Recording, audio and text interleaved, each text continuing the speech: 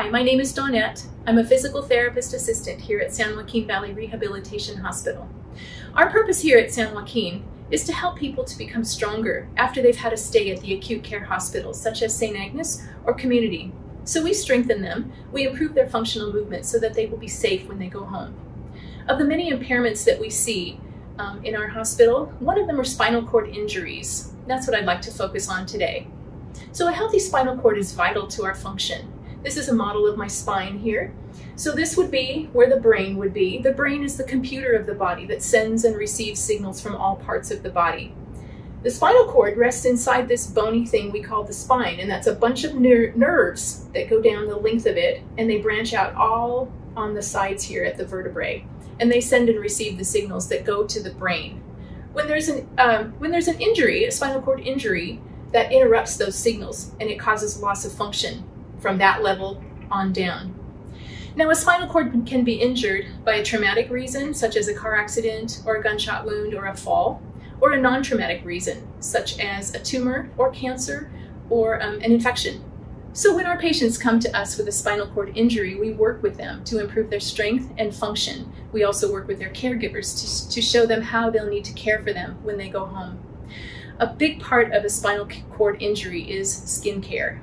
So three things can happen when you have a spinal cord injury. Loss of sensation. That means that below the level of the injury, there will be no feeling. So when you think about your skin, you can feel where things are too hot, things are too cold, there's too much pressure, and your skin lets you know, hey, you need to move and do something about that. So our spinal cord patient has lost this warning system.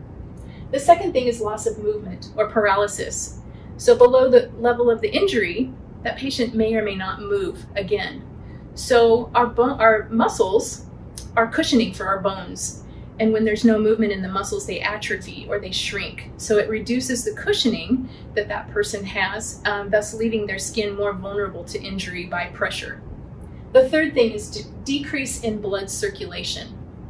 So when your muscles don't move, they're not pumping that blood back to your heart. So there's not quite as much circulation, and that means that there's not as much nutrition getting to your skin. So your skin becomes more fragile and more vulnerable to injury, and it can take longer to heal if there is an injury. So pressure wounds are a big deal for a spinal cord injury patient, and they really need to be on guard to alleviate this. So think of this. Imagine yourself sitting in a movie theater watching a movie for, say, 2 hours. You aren't going to sit perfectly still in that seat. You're going to shift, you're going to squirm, you're going to move your legs because your body is saying, hey, enough pressure now, you need to move.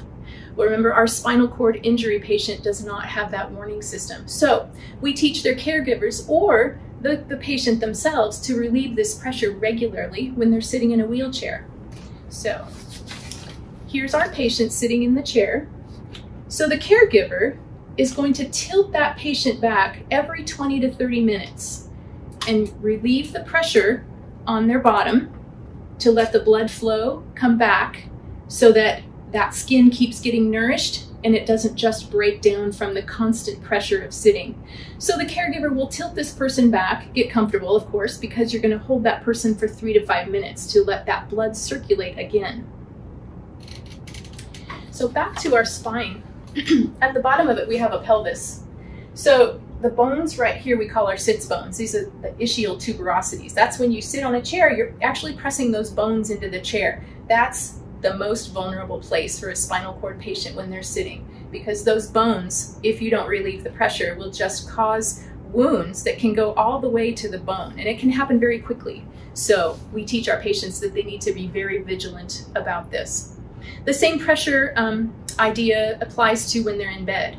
So again, when you're in bed, you don't stay in the same position all night, you move, you shift for the same reason, because pressure, say on your elbows, on your knees, on your back, all the bony parts of your body can receive this pressure and create a wound. So our patients here, we teach them to we turn them every 2 hours, and we'll teach their caregivers to do the same. Another thing we'll teach a caregiver and a spinal cord patient themselves is to check their skin every day. So check for skin color changes, for bruises, for blisters, for cracked, dry skin. That really needs to be monitored and addressed if any of those things happen, and immediately, because, as I said, the skin is very vulnerable and very fragile and needs to be cared for. Otherwise, a pressure wound, the wound cannot heal and create another problem for a person who does not need another problem. So we do work with our caregivers, we work with the patient, and we make sure that they are ready for their life at home and all the things that they are going to need to do to get themselves back to better.